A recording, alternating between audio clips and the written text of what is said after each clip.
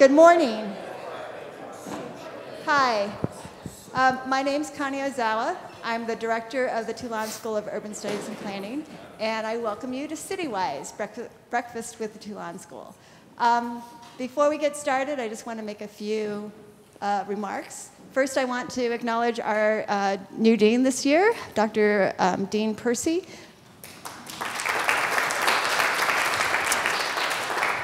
So Steve came in June of last year, and he's already done remarkable things in our college. So if you haven't met him yet, please, make some time at the end of this morning's session just to make some contact. I also want to acknowledge and thank our two staff, Brittany Mangan and Katie Kitsa, who helped to put this whole thing together today. So.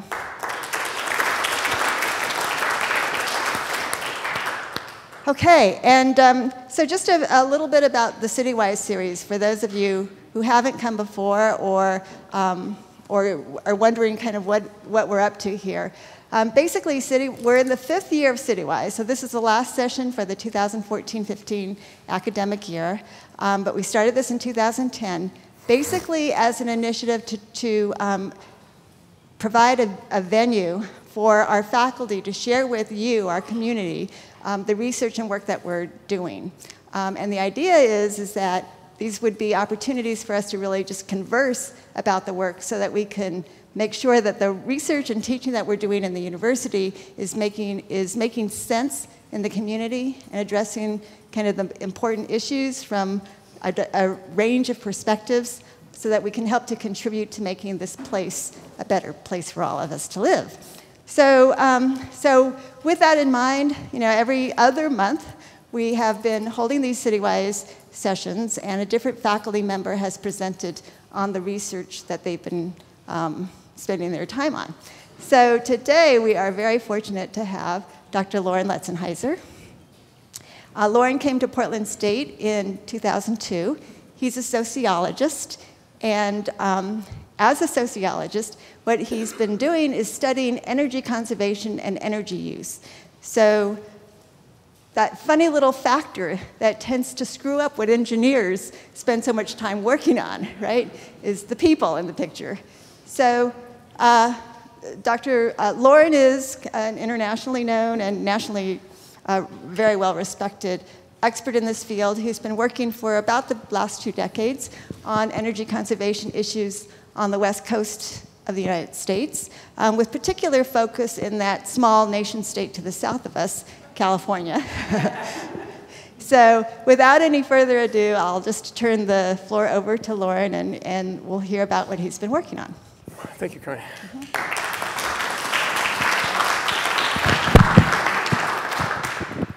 So, does the mic work? I guess it does, yeah. Okay, yeah, Connie said I'm a sociologist. There are very few social scientists who do work on energy, so it's been a bit of a lonely operation for a while. But actually, we're going into our 8th session now for the International Behavior, Energy, and Climate Change Conference in Sacramento. It rotates between Sacramento and Washington, D.C. And so that's been a really interesting recent development where the energy policy world is starting to take what people actually do with energy seriously. And this is we just about celebrated the 1st anniversary of a brand new international journal, Energy Research and Social Science, which is sort of taking off like a rocket. So, so it's a nice time to have this conversation, I think. I'm going to cover a lot of territory. A lot of this is stuff that I've never presented in one place at one time before.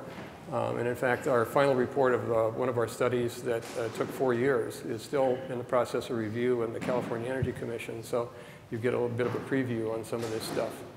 So some of the high points, I want to talk very briefly about energy and CO2 and why we care about energy, which has a lot to do with CO2 nowadays.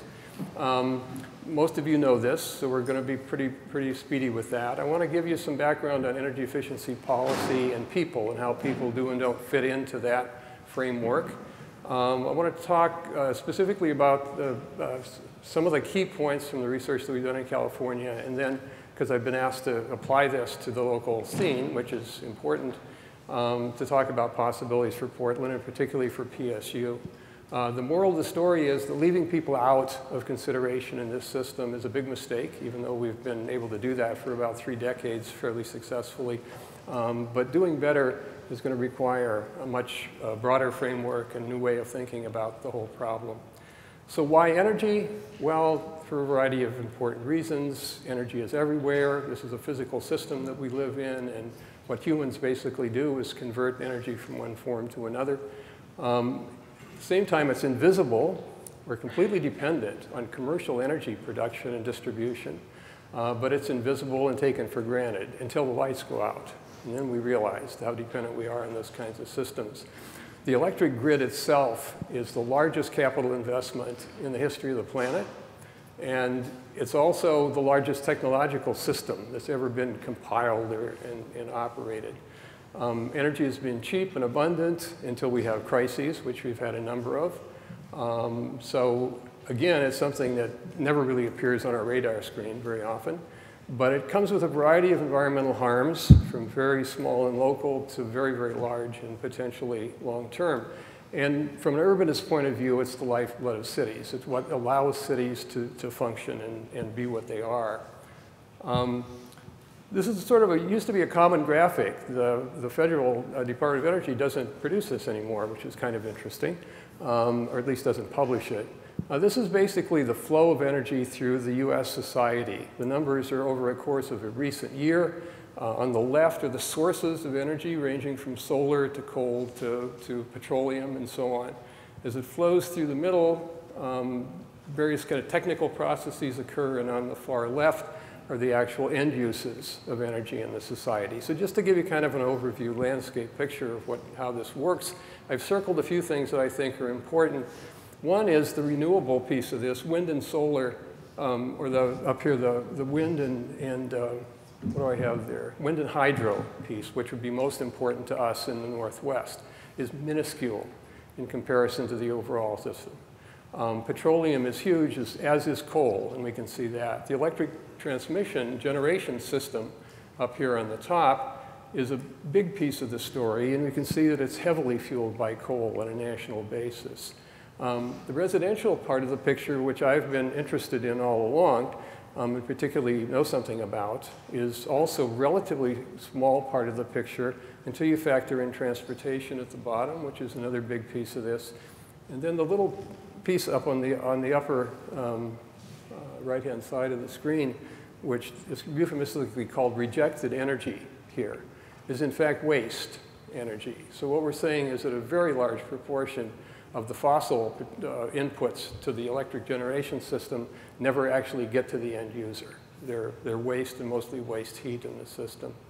Over the course of the last 50, 60 years or so, consumption overall in a society has been growing, but you can see that there's some sort of bumps along the road that have something to do with economic recessions and energy crises and these kinds of things.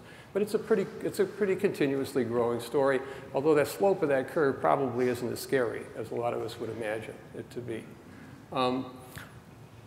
When you take the energy system and mix it up with the carbon cycle, unpleasant things happen.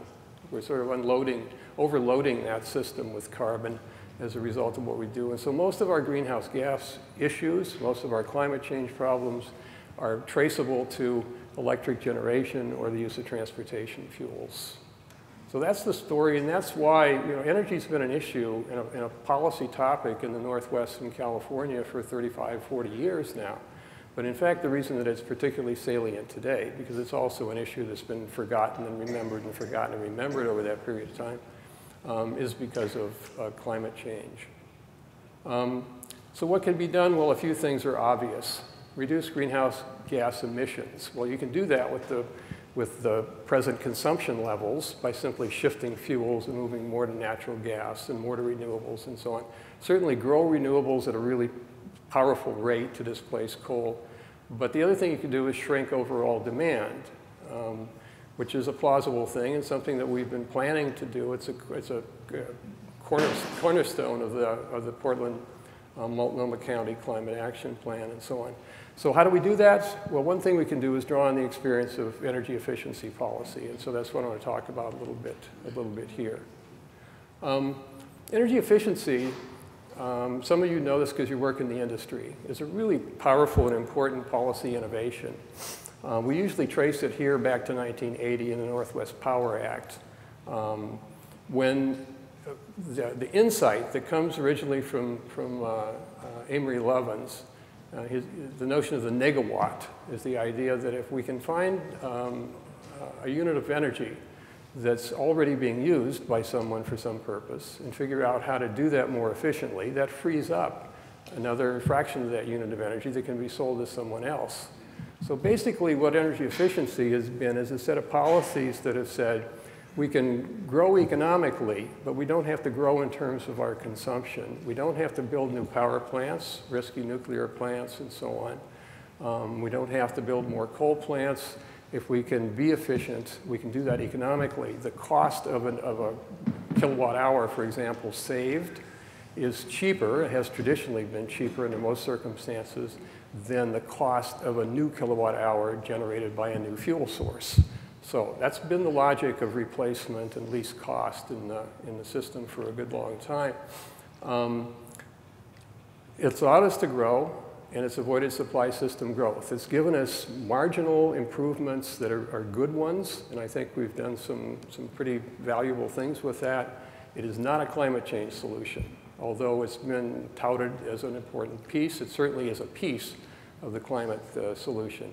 The Conservation Act was passed in 1980. One thing that we don't tend to remember is that the California Energy Commission was created by the Warren-Alquist Act in California, and it was marked up in 1973. They reacted in California to the first energy crisis as opposed to the second. And these are some of the key things, and we'll come back to that, and you probably can't read it back there. But the original bill in 1973 asked the state of California to create design standards for new buildings, which about the same time Oregon had a referendum that were voting against design standards and weatherization for new buildings and enshrining that in state law.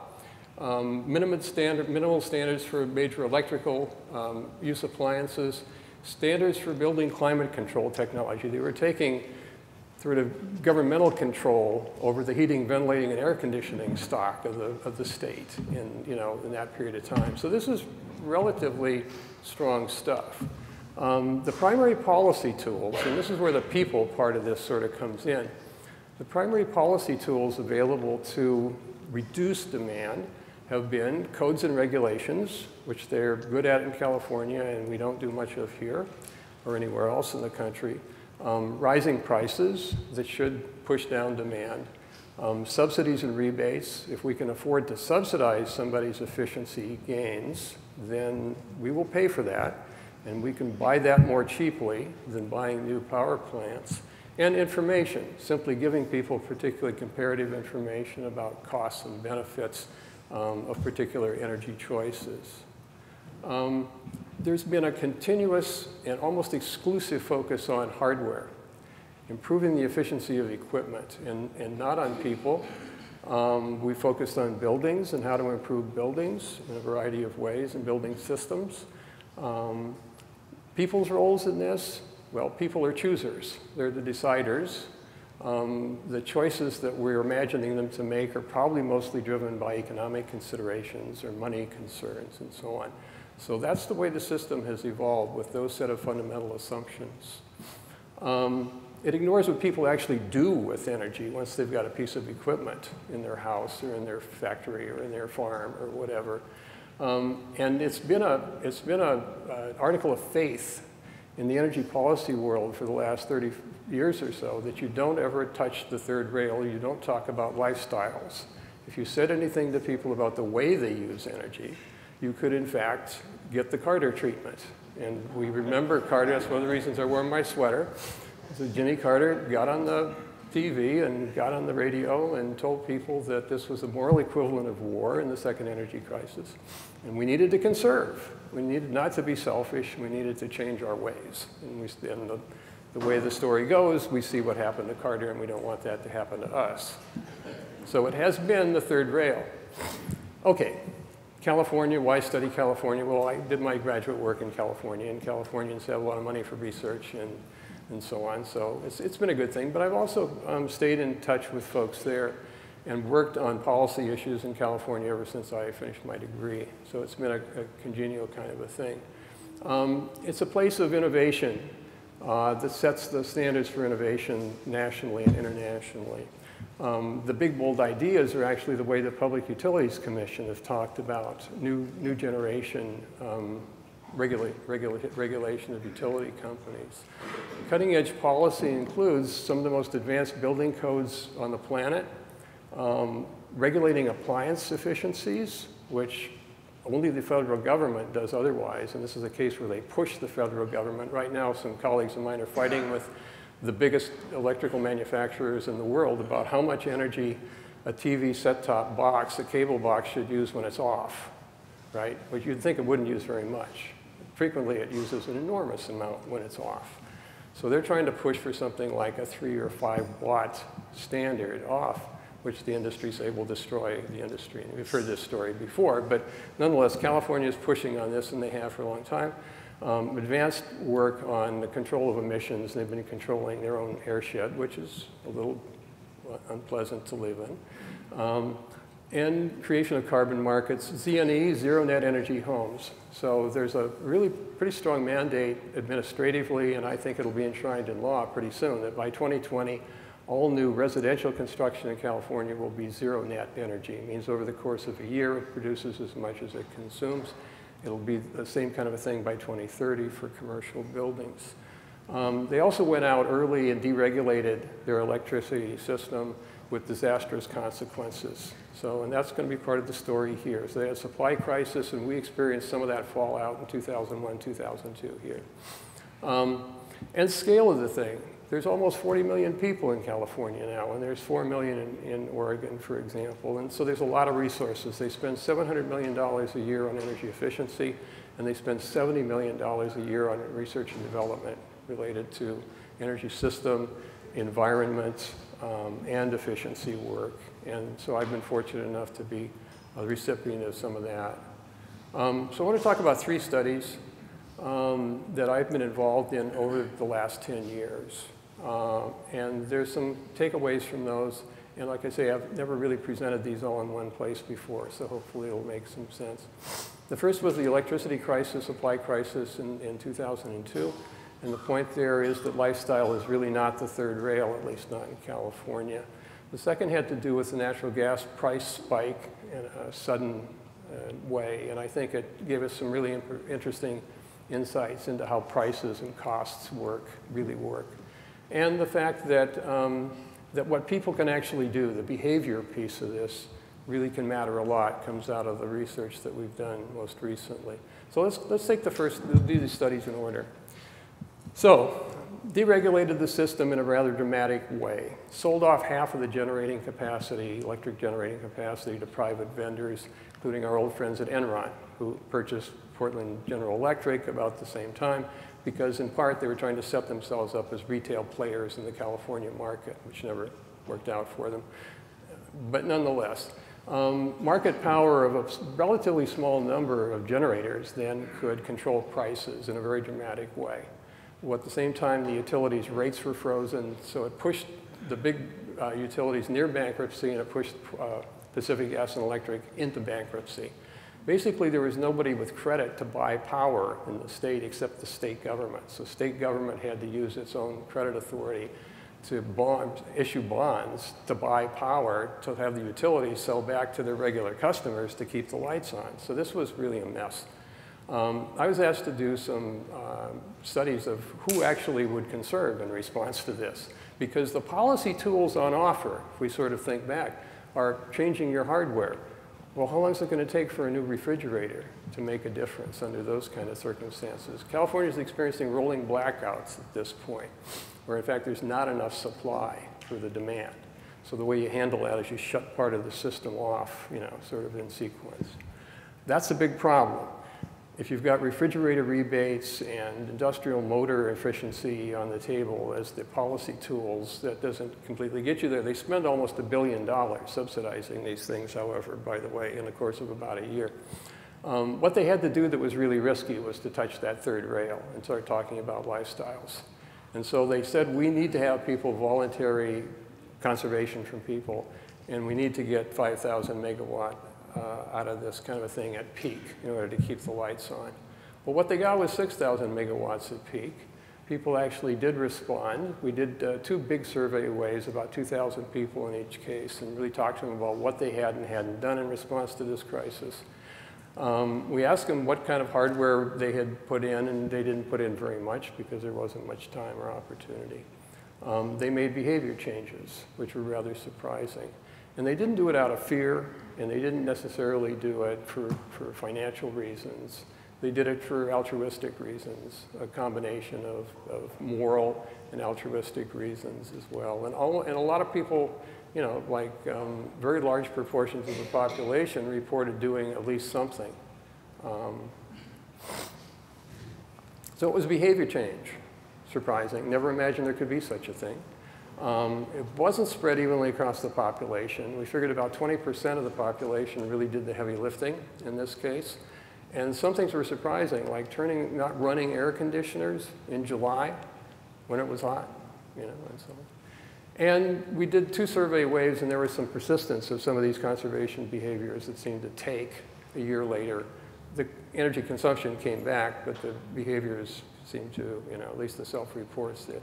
But the other thing was we asked people how this had changed their views, if at all, of how the energy system worked and what the future held. And they said conservation wasn't hard to do.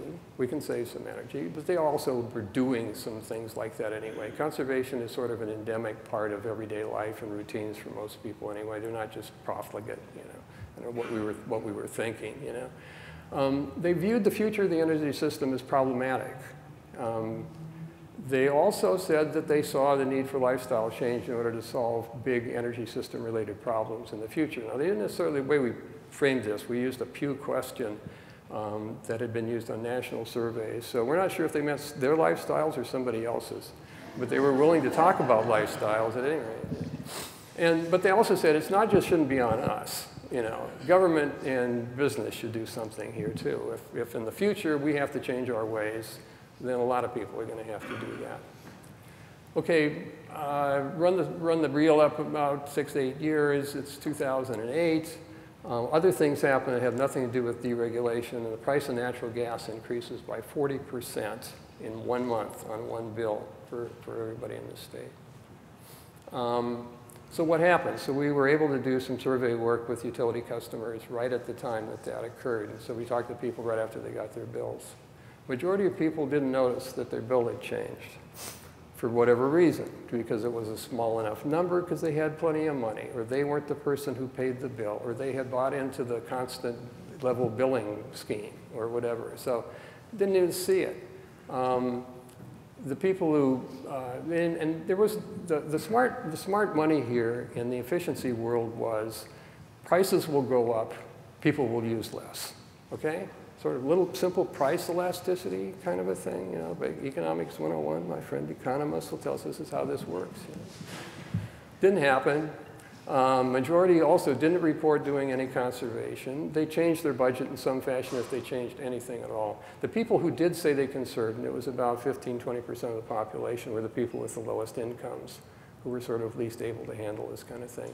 So we know this, you know, supports some other work. The OECD commissioned a study of the economics literature and really looked at this stuff a few years before on an international scale. They looked at all the literature on price effects and concluded themselves that, that residential energy demand is relatively price inelastic. So that little piece of price tool in the toolkit sort of, you know, now long term, it'll have some effect on what people buy and so on. Okay, the AREBA project, Advanced Residential Energy and Behavior Analysis Project, which was commissioned in part by the Energy Commission to look at this question of behavior. You know, well, if what people do makes a difference, what can we know about that? We've never studied that before. There's virtually no literature on this. And policy has ignored it and doesn't believe it's true, and it can happen. So what can we do about it? So there's a huge efficiency gap between what we know is possible. Amory Levins was predicting we could run the economy on 25% of the energy 30 years ago. And he still has the numbers, and this, you know, it's true. We can. But we don't do it. So there's this vast gap between what's imaginable and what actually takes place. So that's part of it. And this new interest in behavior. We did 25 separate studies. I'm just going to hit the high points of a couple of them here, I think, to make a couple of points about this. And some of the folks at PSU were involved in this, Jamie Woods and others, Dave Saylor and others were involved in this project as well. So we did a lot of different stuff. The stuff that I would go all wonky on you and talk about the modeling systems if I could, but I'm not going to do that in the morning particularly. But that's the part I really found exciting that we won't talk hardly any about. California, we discovered, and the Northwest to some degree as well, is full of policy models, computational models, simulation models of some aspect of the energy system. A lot of people have full-time jobs manning these models and maintaining them. And in California, we've identified a whole ecosystem of models where the outputs of one model feed another model at the Air Resources Board, to the Energy Commission, to the Public Utilities Commission, the legislative modeling, the economy modeling, blah, blah, blah, blah, blah. And we were able to sort of pose the question for this project as well, in all those models, where are the people? Okay, we know those models have appliances, they have houses, they have money flows, they have prices, but are there people in there any place? And if they are, where are they hiding? And we discovered that they weren't there very often. They were there in peculiar ways as sort of stereotypes, caricatures, averages, normal people. Well, we'll see in a minute, there's no such thing as a normal person. So that was really the fun part of this thing, because then the question could be, if we formulate this view of the world in our formal models, and our policymakers are getting advice on the basis of what these models are suggesting about how things work now and how they may work in the future, then what are the consequences of getting the people parts of this thing wrong, if the people really are important to some degree? Well, anyway, that's the part I really like, and we won't get into that too much. But the question is, does behavior matter and how much? And is there any way we can find that out? So we were able to do some original survey work. We're also able to get a hold of some proprietary data sources, some work that the Energy Commission has done. So we're able to get a sample of about 20,000 households, annual energy consumption, really good characterization of their appliances and housing and equipment, and some okay characterization of who's in the household in terms of age, income, ethnicity, education, these sort of standard demographics, and a few behavioral variables in terms of what people did with thermostats for heating, for cooling. It's very little on water use, but some things, a little bit of things on lighting and other appliances and these kind of things. So we could start to look at some behavior patterns. Nobody ever looked at the data in that way before, because it hadn't mattered. We were only interested in the equipment, remember that? So what we came out of that with, and I'll get to this in a minute, is that we really need some new approaches of thinking about this, is what we discovered. And when we discover the people, we discover that some of our basic ideas aren't up to the task. So, okay, dig into variability. I guess a lot of you guys know how to read these things. Think of this as a histogram, except this is a big distribution, say of 20,000 or 10,000 or 1,000 households. This would be their annual energy consumption. You get plotted on this thing. If you're over here, if you consume 15,000 kilowatt hours a year, you get to be in this bin, you and all the other people in this bin. So you get this distribution across the whole population. And say a model might assume that if everybody was average at like 8,500 kilowatt hours a year or something like that, we can use that average number to represent the whole population, right? Well, okay, that'd fall right about here, and there aren't that many people that fall in there. So this distribution actually runs from about 1,000 kilowatt hours a year, and there are people who consume that much, who are home, we've discovered that, and they're not all poor, up to 25, 30,000 kilowatt hours a year.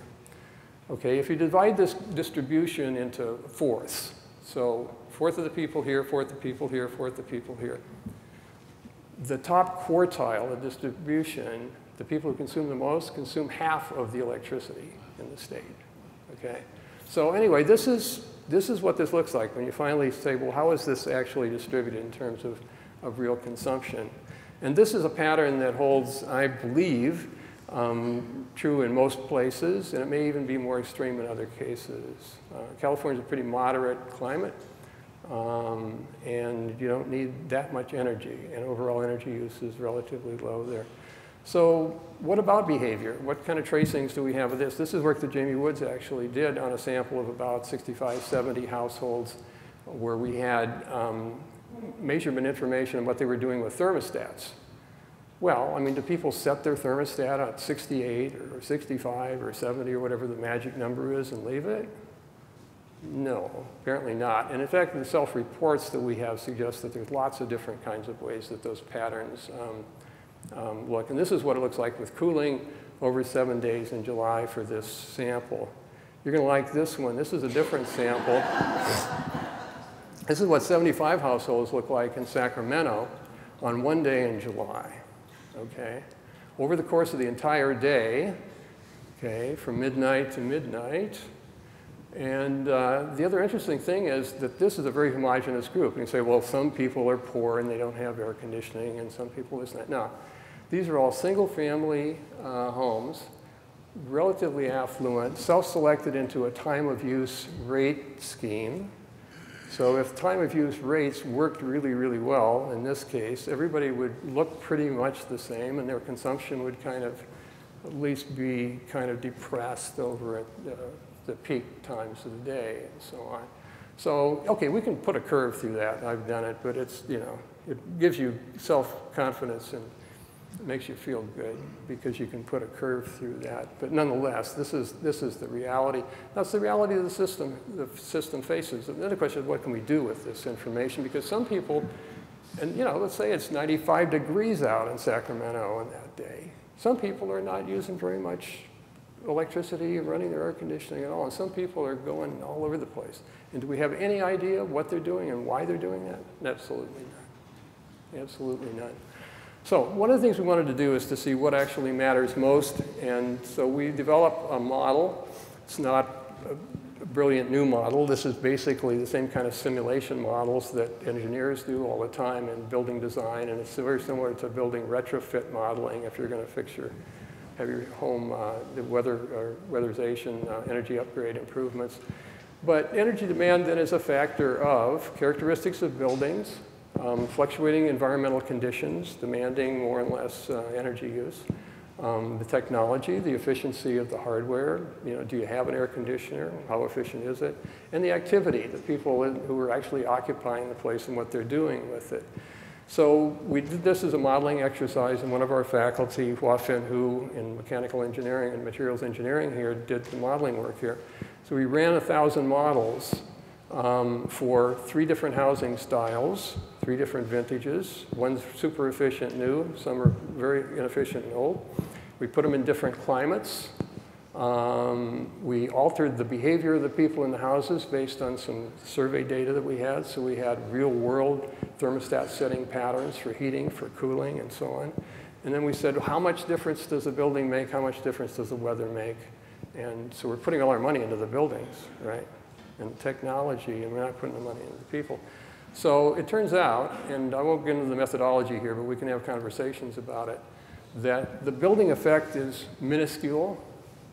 The weather effect is relatively small, and it's what people are actually doing with heating, cooling, and other end uses that make a difference overall. So we discovered, okay, there's some empirical verification for the fact that what the people are doing seems to make a difference here in these things. Different data set, looked at it in a slightly different way, also did several thousand simulations, and started to take a look at how does behavior account for differences across the population, and could we change that in some fashion? So what happens here is we say, if we take the people who set their thermostat at 72 degrees or 70 degrees and leave it, I can't remember the exact numbers, and leave it, and what if they behave like the people who set their thermostat at 66 degrees and turn it off when they're not home? Does that make a difference? Yeah, it makes an enormous difference because most of these savings, the big savings, are coming here. And this compares what sort of small, easy to do, relatively painless technology upgrades would do. Replace your water heater, put in complex fluorescent bulbs, get an Energy Star fridge, and compares that to what you would do with behavior change, and the behavior change is enormous. We then look at the entire population of the state. We did this work with the Public Utilities Commission, and they said, well, how much behavior savings is available? What should we imagine we could ask the utilities to get for us if we wanted to do it that way? And we said, well, you know, that's a wild guess under the best of circumstances, but here's one possibility. What if we divide up the state into, just start with the technology stuff and the weather stuff. We know it makes some difference. So we've got maybe 8 different climate areas, pick those geographies. Within each one, let's say people are going to live in single-family houses or multifamily. They could be small, they could be large, mobile homes. So we ended up with 6, 7 housing types. I think 7 housing types. Age was in there too. How old is your place? You know. So we put people in those bins, and then 10. So there are like 70 different cells in this thing, or 70 different subtypes of dwellings. And presumably, there's a lot of the people are sort of similar who live in the similar kind of dwellings and so on. And then we said, OK, what do we know about consumption in those groups? And we know there's a distribution. Just like the overall distribution, there's a distribution within each of those. So let's divide that into quarters. And let's simply say, if the people who consume the most were to just behave like the people who consume a little less, that's all. We don't want them to be extreme. We just want them to be like the people in the next bin down. Slide them over, what would happen? And so we did that exercise and discovered that, in fact, and it varies quite a bit across the state, but it could be in the neighborhood of 30 to 40 to 50%. In some cases, relatively small. If you live in a multifamily unit here, the distribution is such that most of the people are consuming not very much. There's not that much to save. But in single-family detached stuff over here in relatively hot places, if people just shifted in Palm Springs so that they were a little bit like the neighbors, who are just like them, except they use less energy, then there's something there. So anyway, you gave us a kind of a ballpark to sort of think about this stuff. And then finally, from this research, we also looked at people in the process of making major upgrades to their homes with home weatherization programs.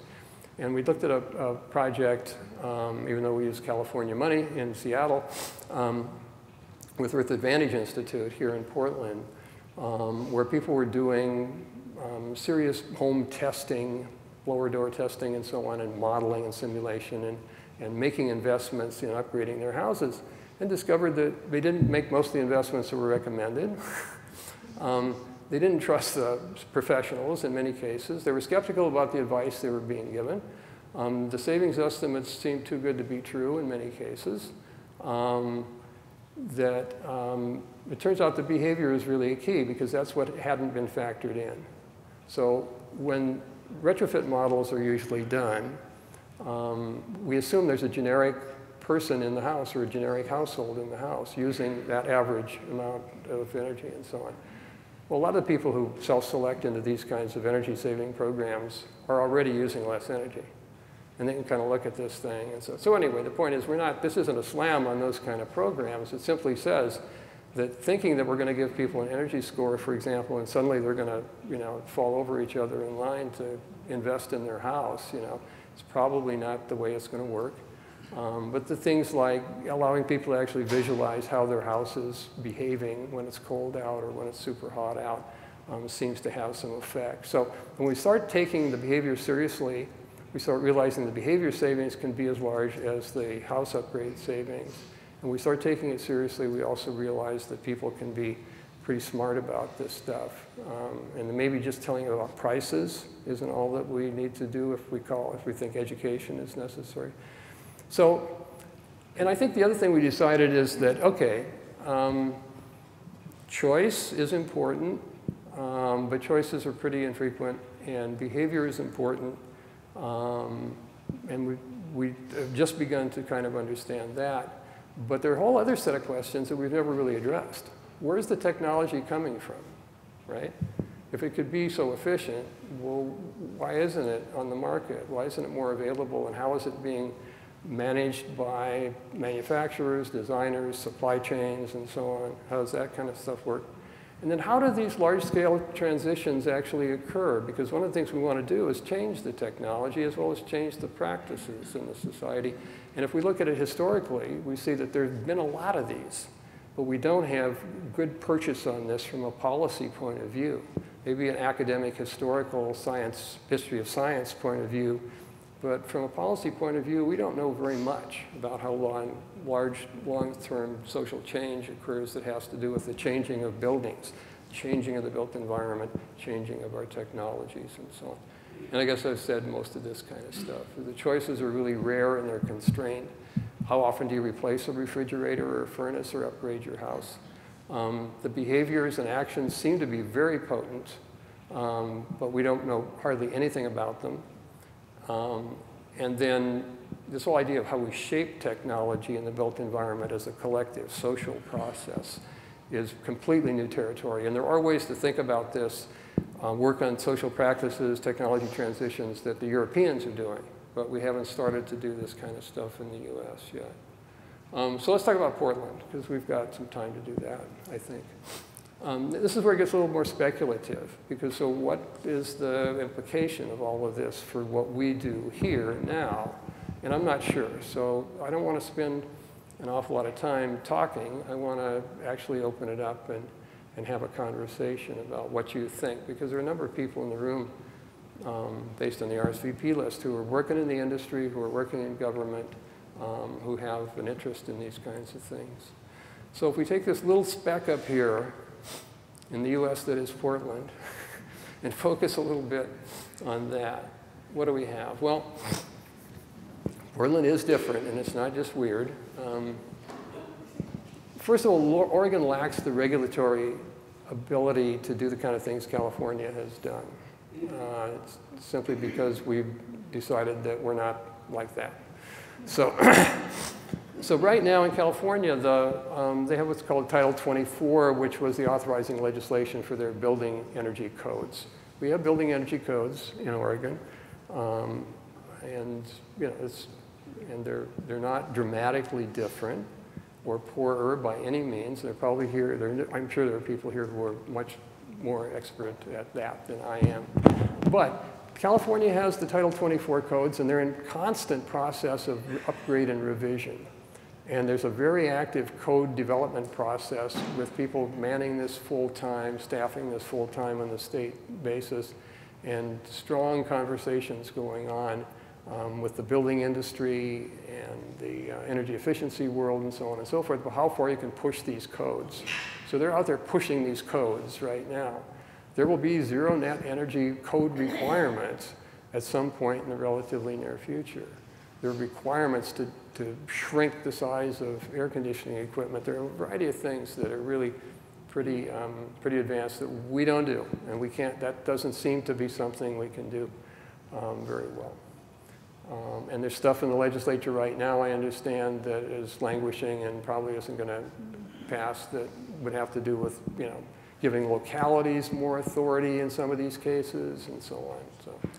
So, energy is decoupled from local planning and policy, and that's true everywhere, including in California, in the sense that our tradition of doing land use planning, for example, which is one of the things we're good at in the School of Urban Studies and Planning, is completely detached from the policy environment of energy work when you think about that, okay? We don't regulate energy prices. We don't regulate the energy system when we do land use planning in a city. So except for economic development and the climate action plan, CAP, local planning in the Portland metro area doesn't have energy on the landscape, on the radar at all. It's a progressive region, but I've got a little graphic here I'll show you in a minute. But it's, in terms of multi-jurisdictional, we do a lot of things jurisdictionally that's really innovative and important. But you know, we can't sort of speak of with one voice on energy and climate-related things for sure. It's much smaller. We don't have an R&D budget here. California might have $70 million. Ours is like that, you know. But it's not a big surprise. I mean, only about 8% of the West Coast population is in the state of Oregon. Surprising, right? There's only 4 million people here. And we have an action culture here. We don't mess around with analyzing endlessly. We act, right? We don't do research. we implement, you know? So it's a very different kind of a scene, you know? The Climate Action Plan is a really powerful statement. And if you haven't read it, you really should. It's very accessible, and it's been modified and evolved and developed over the course of years. And public comments went in April, and there's going to be a new draft plan out, and it's got a, you know. But the implementation is a huge problem. It's more than aspirational. It's very thoughtful. It's incisive. It's detailed. But how are you going to achieve any of these kinds of things, particularly when, say, the Bureau of Planning and Sustainability in Portland or the Sustainability Office in Multnomah County are charged with doing this, and they have no regulatory authority. They have no jurisdiction over most of these things. They have a bully pulpit kind of, sort of. They've got a commissioner that'll, you know. So at any rate, that's kind of the landscape there. So I'm going to focus a little bit on PSU and what PSU might be able to bring to the table with this. And one is our new graduate certificate. I'll talk about that. Maybe we can brainstorm a little bit how we could make that work. There's some work on metro scale models that I think we're good at, that I think could be very helpful in this regard. And then I do identify some research areas. First of all, if you buy the way I've parsed the landscape of people and energy, where I say that basically people play 3 roles. They're choosers, they are actors, behaviors, lifestyle people, or they're shapers of the system. I think that we have research opportunities in each of those areas that we can do with relatively little funding, because we don't have a lot of good access to funding here, but that we can do with relatively little funding. Okay, what is the certificate? This is really something that very few other places in the country have. There are a few good graduate level energy studies programs in the US, Berkeley, for example, but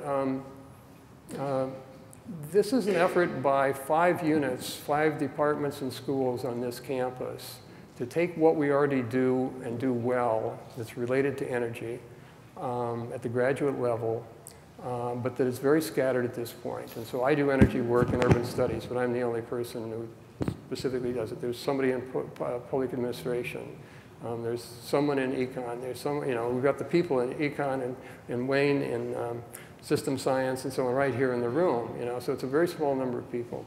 Our students have to go find each other and find these other programs and break down boundaries by going over and actually taking a class in another school or college or something, you know, which they do. So we're going to try to make that easier for people. So we've created this certificate that is now through the Faculty Senate, and we've got the support of the dean and other deans, and this has really been very encouraging. That allow us to take some of our existing programs and package them, and then also to start strengthening some of our other courses to have better, stronger energy content. So the Certificate in Energy Policy and Management, I think, is an area where our existing grad students that are going to go into the industry can get better training in some of these topics, where people work in the industry can come in and interact with us and with our students and work on these things. We're going to have an advisory group.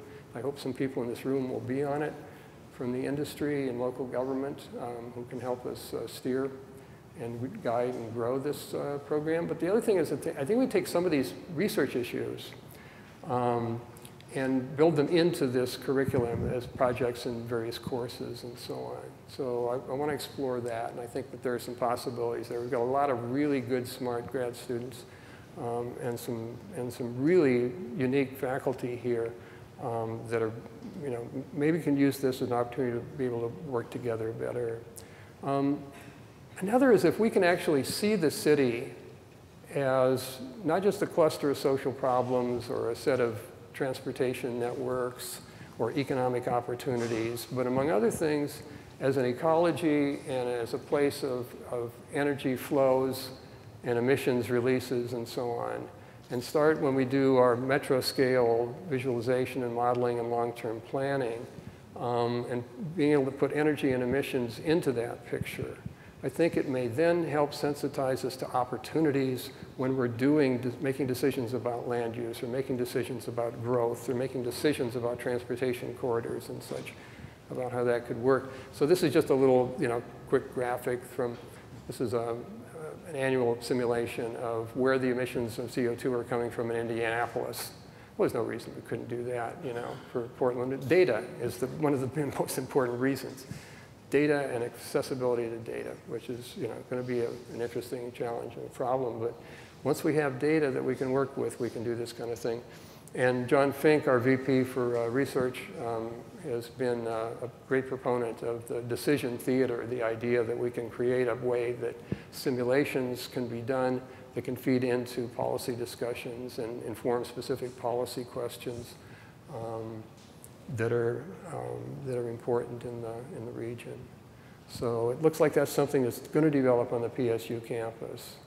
And so then a series of research studies. So first of all, let's start with choice.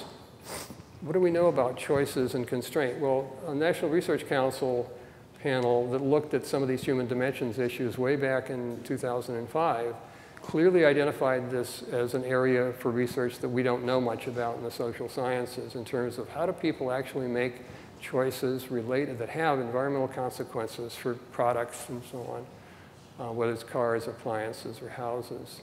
We could do that. We could study that here in terms of how people are making choices and try to think about ways that we could better inform those choices other than just a little kind of a sticker on how much you might save, Lifestyles, there's virtually no research on lifestyles or attempts to sort out what that distribution looks like. There's a little bit of work on target marketing, and the Energy Trust and others, Northwest Energy Efficiency Alliance, Bonneville and others have done some of this kind of work, and it's good work, but it's mostly about how do we find a little market segment and how do we sort of message to them and how do we get them to accept our widget as opposed to some other widgets. Very narrow and focused. So we're talking about what are these lifestyle groups and how does their consumption differ and why is it organized in the way that it is? And how should we think about how they can or will or won't or already do participate in trying to emit less and so on. And the fellow down here I couldn't resist, Ruben Doimling over here is the former chair of the Sunnyside Neighborhood Association here. He's a PhD Energy and Resources Group at UC Berkeley. And he's just finished a study for the California Air Resources Board on very low energy users. And he did some surveys and interview works with the bottom end of that distribution. Very low energy users and trying to understand how they do that, what their quality of life looks like, and so on. And there are people here, there are resources like that, I think, here, and the ability, and our students are fascinated with this kind of thing. So I think our ability to focus on some of those kind of questions is something we could build on and exploit. In terms of looking at system shaping scale things, I think I'm going to put that in two categories. One is governance. Okay, these are the players, and I've probably forgotten some, but these are all salient actors in making decisions related to energy in the local scene and beyond. And Connie's given me that, but I've only got 2 more slides, I think. With energy, so I think trying to sort out and understand what our institutional arrangements are and the actors and players and what the alternatives are for structuring governance related to energy is a huge opportunity for us. And the other is to look at the social institutions, the way that we create culture, the way that we construct our built environments. A lot of the conversations we're having now about livability and housing and infill and multifamily and where to locate these things and so on and so forth have energy components that we haven't looked at very clearly. They may not be the most important part of the story in some case. Livability may be more important, equity may be more important, but we haven't really seen how these kinds of things we are concerned about interact with emissions and energy. And just as a couple of quick examples, things I've been starting to look at myself. This is funny, because this occurs over in Woodstock on one block right next to each other. And these are 3 infill houses that have been built in the last 15 years. Okay, so we talk a lot about infill and what that's looking like. And you can see they're getting bigger right? Supposedly serving the same market. Now, the story you're going to hear, we have heard a lot, is market is demanding this, right? I don't know. I don't know how that market demand really works, you know? But one thing I have a pretty good suspicion is that pretty similar people probably live in each of those 3 houses. But the people on the right-hand side there are saddled with a very different kind of a thing. And in some neighborhoods I see where people who can afford the biggest, fanciest houses but don't have a yard are sitting on their, I've seen this, you know, affluent, too affluent people who live in this big house because that's who can afford to live in it, sitting on their front step. Because it's either that or sit on your balcony in the back or whatever, you know. Or people with families that have kids living on the sidewalks because they don't have a yard. So anyway, I'm just saying, you know, looking at the energy and climate implications of that. And then a piece of research that we're doing now, and this is very tentative, but sort of looking at what's the lifetime carbon implications of different approaches to this, an old house, a brand new house, or renovations of that house at different scales. And how do you put the behavioral piece in here? Is how people use the house and live in the house make a difference. And so that's the kind of thing we're doing. So that's it.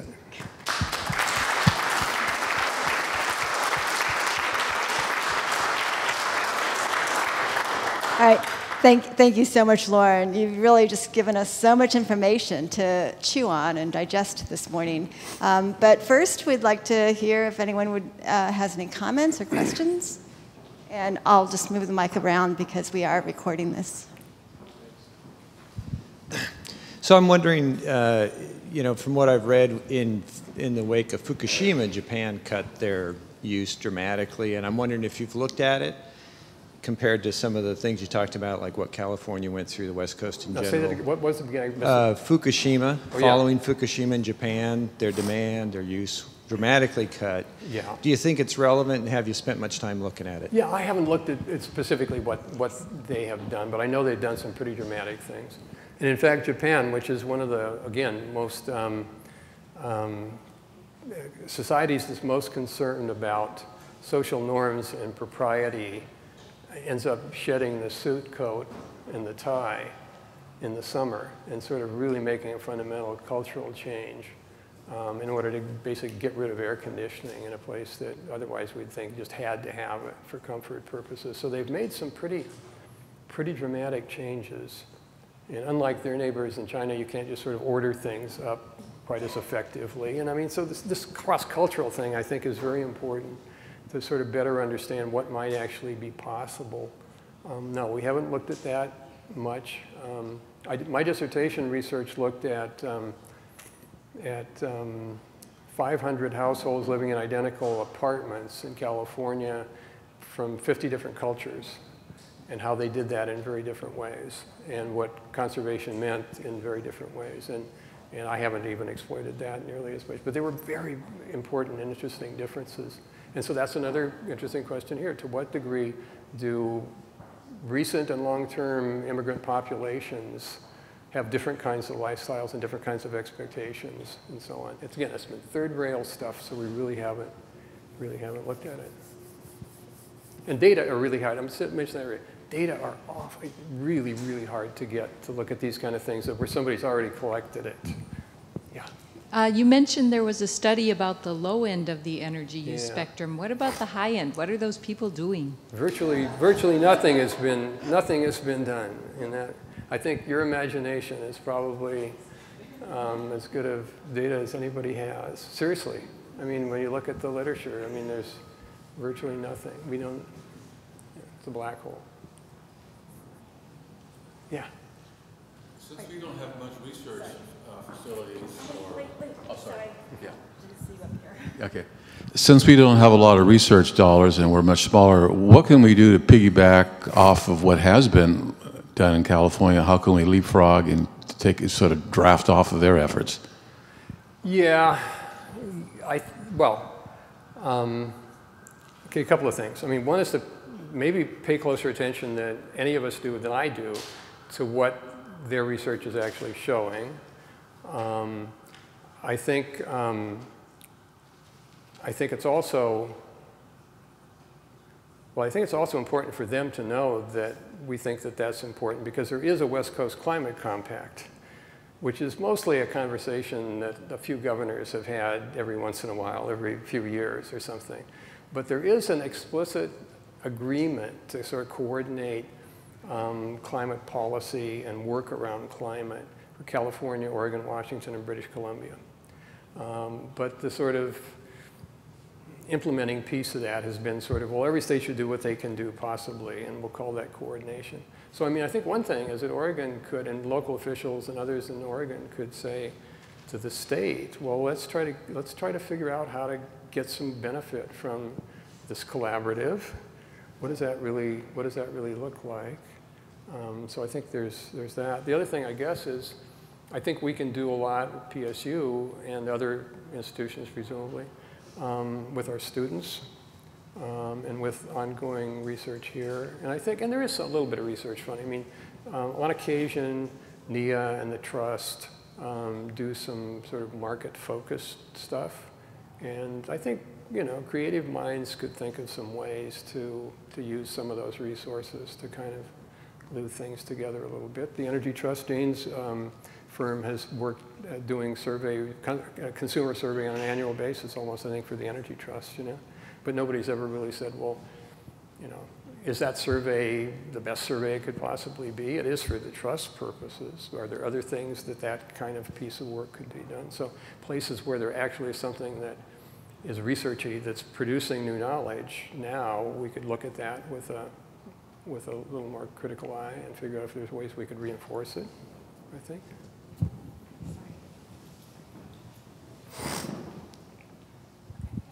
It looked like the low-hanging fruit is this elevated people keeping their houses warm, maybe often when they're not there or when they are. But has anybody done any work on like a more responsive? I know in my own household, I can't leave it as low as I want because my partner wants to come home to a warm house. I don't want to be cold. Right. And it's really tough. And so there must be, is there any way that we could have sweaters, sure. But has anybody been working on that particular big chunk, that 68% or whatever it was that was on your chart? Well, okay. EPA used to they used to have Energy Star programmable thermostats, and they used to believe that having a programmable thermostat would confer those benefits. Well, when it turned out in the real world that people didn't program them and didn't understand how to use them and so on, EPA backed away from that. So now they don't have those kind of things. I mean, so I think, yeah, I think some of this could be done with smarter systems. There's a lot of effort to create the sort of new smart home kind of a thing. And, you know, firms, Intel's involved in this and others. There's been a wide range of people. But Microsoft went into that space and Google went into that space and then retreated from that space pretty quickly. Nest is doing some interesting kind of work. And they were recently acquired by Google and so on. But, you know, it's a kind of an interesting little deal because the Nest thermostat communicates, you know, with the cloud. So then all of your thermostat information is situated in the cloud. Privacy issues. Well, there are privacy issues around that. So we don't have the app for that yet, and it's not clear that we ever will, really. And again, maybe it's a segmentation story. Maybe different parts of the population do this in different ways. We have discovered that some of the most energy-conserving things you can do with heating is to go over and turn the thermostat off and so on, you know. But again, that becomes difficult where there's a social situation. Right, exactly. And the other thing, there is no good research on what that social dynamics. There's a little bit that's been done in Denmark and the Netherlands, where they think about these kinds of things, you know, and particularly gendered-based excuse me, interactions around some of these kinds of things around heat control. But so far, that's a blank slate for us. Yeah. Well, so how much do you think that lack of political consensus on climate change in our country contributes to lack of action at the individual level? And maybe to flip it around, if we had a political consensus on climate change, do you think a lot more would happen? Yes, I do. I do. And I mostly infer that from the California crisis experience, where people went into it across a pretty broad political spectrum. But, and again, I have the graphic up here, they used this flex your power imagery and so on. So one of the really powerful things there wasn't sort of like, well, you know, state government is inept, you're going to have to step in and save us, you know, although that was part of the discourse, you know.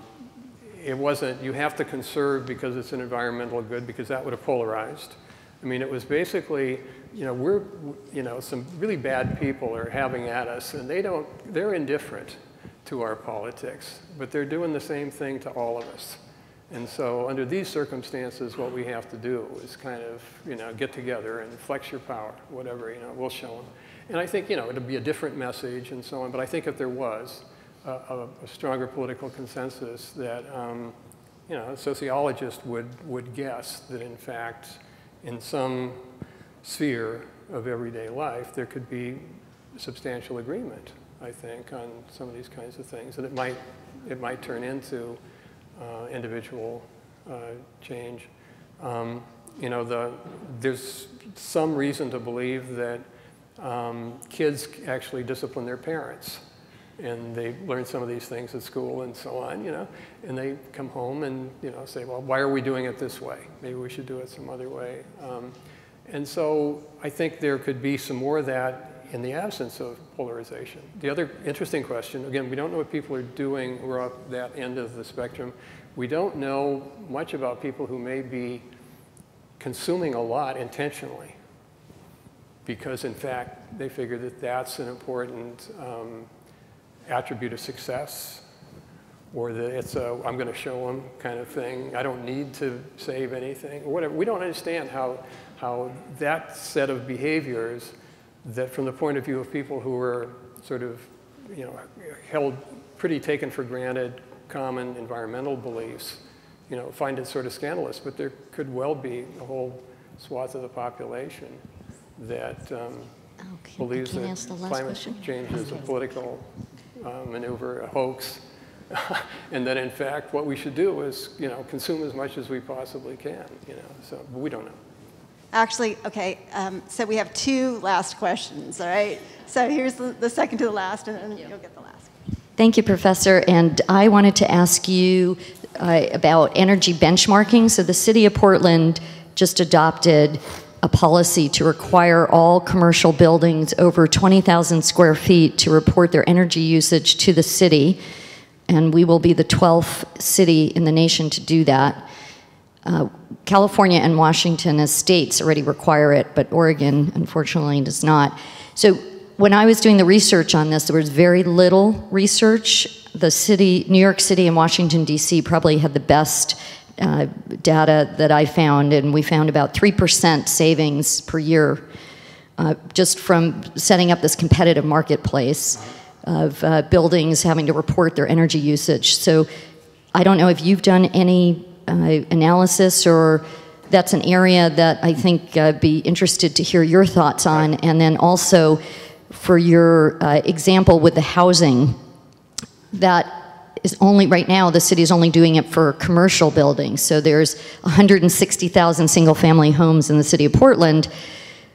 Most people don't know how much energy they're using unless, you know, nerds like us in this room, I'm sure, track that assiduously. But if you can maybe comment on your thoughts on that energy benchmarking and reporting on how that works on changing behavior. Sure, sure. Okay, I'm not aware of much research. Most of my stuff is focused on residential, although I've thought about and have some conversations with people about commercial and know a little bit about that. My strong guess is that, yes, if it's publicly disclosed, it'll have an effect because it will become an issue for the building owner and manager and so on and so forth. If it's disclosed only to the city and there's no broader disclosure beyond that, then that becomes something of a problem. But the thing that I would take away from the behavioral research in housing is that, in fact, differences between buildings certainly have to do with the quality of the building and its thermal performance as well as the equipment and its age and efficiency. but it also has to do with how people are using the building. And in a commercial building, some of that has to do with the way that the occupants are bringing in things to plug in. So there's a big plug load piece of that. But that whole idea of temperature setting and so on in the household works in the building as well, in terms of the whole realm of activity called operations and maintenance, or O&M, in these buildings, which is a very understudied area. The people who are good at commercial buildings tell me that there's an enormous amount that could be done with O&M, but it's not altogether clear how you get it in many cases. Some of it could be control systems that are out of whack. Some of it could be control systems that people don't understand how to use. There's a social dimension to this in terms of how the management of the building, a portfolio of buildings down to a single building, is actually organizationally processed. That could be an important part of it. So you may be looking at organizational innovation sometimes in order to accomplish these behavior changes that accomplish the energy savings. And it could be that, and then being able to inform building owners about this, I think, would be an important piece of a successful policy. And it is unfortunately the case that if the source of information is the standard HVAC, engineering and contracting community, they are going to likely be not necessarily way up to speed on the human pieces of this thing either. I mean, they know how to fix the hardware. We've been so fixated on hardware for so long that we really don't know very well how to work with the people, whether they're in commercial buildings or residential, I think. But I think it's a great policy, and other people, it'll be great to see how it plays. I was told once by the head of the EPA group that does benchmarking for commercial buildings that in some statistical analyses they were able to do, they thought that the difference between an Energy Star building in many cases and a not Energy Star building in the same class, in the same geography, had everything to do with how the building was operated, not how the building was configured. Yeah, one comment and one question. When you travel to China, you go into your hotel room, you open up your door with your key card, but in order to turn electricity on, you have to put the key card into the slot. And then when you leave the room, you have to pull the key card out, the electricity goes off. I don't understand why the hotel community doesn't adapt this. I mean, it's so simple in terms of saving energy. And then the other comment is, you mentioned the Portland Climate Action Plan. It was actually translated into Mandarin and shared with our sister city in Suzhou.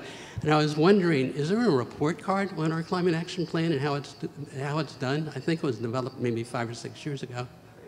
Yeah, I really don't know. I think the people at BPS, know about this more than I have. I had Kyle from BPS visited my class on Monday, and we talked about some of this stuff and commiserated about some of the implementation issues. But my sense is that Portland is, in some ways, even though everybody has a climate action plan now, I think Portland is sort of way out there in terms of sort of the nuance and thoughtfulness in that plan. And so, yeah, I think it'll be interesting. And there's effort there to assemble metrics, assemble data, and construct metrics and try to understand some progress and some benchmarks. But I guess that's the answer to most of my questions have been, I don't know. I don't know. I'm sorry. All right, well, on that note, no. I don't know. Thank you so much, Lauren, for your presentation.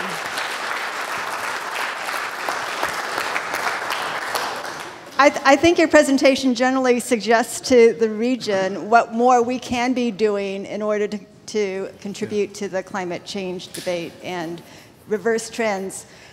So again, thank you. What I'd like, I just want to remind you all that if you're not on our mailing list, you should make sure that your email address is on one of those boards back there with Katie and Brittany. Our next CityWise session will be on the second Wednesday in September, and we're going to have a panel of presenters from this book, Planning the Pacific Northwest. Some of the authors are here, and they don't know yet, but we're going to be calling them to have a discussion about what's in this book. So this Planning the Pacific Northwest is available through APA Press, and Amazon apparently is cheaper, so take that note. It's an edited collection from, put together by 3 colleagues in Washington State, and then Ethan Seltzer and myself here. And we've got contributions from academic researchers as well as practitioners. And the question, I mean, it's Planning the Pacific Northwest. The underlying question is planning in the Pacific Northwest different or distinctive in any way from other regions? But we're just describing what it is. So we'd be really happy to see you back here in September after you've read the book. And we can have a lively, you don't have to read the book. We'll have a lively debate about that question, okay? Thanks very much for coming.